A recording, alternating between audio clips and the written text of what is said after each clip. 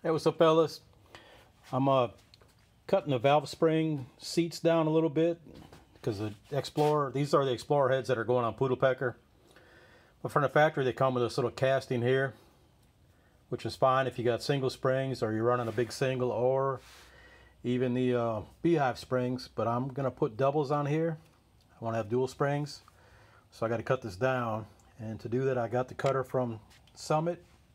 It's a Comp Cams piece. I can post the links to the arbor and the cutter on a video later.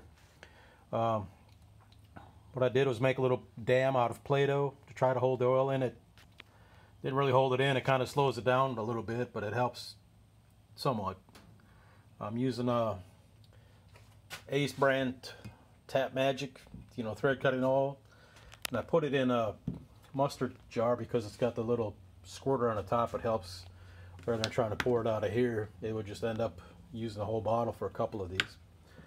The reason I went to dual springs is I had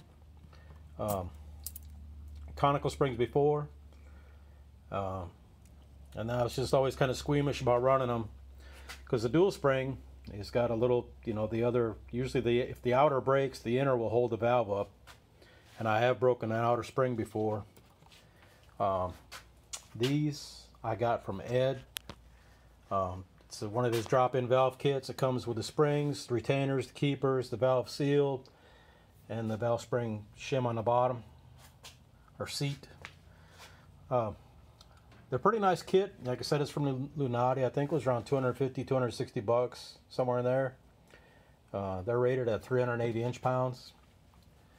Like I said, it's a little insurance for me because I tend to overthink shit. But like I said, I've broken an outer spring before, and were it not for the inner spring, the valve would have dropped right in the combustion chamber, ruined the head, probably ruined the short block.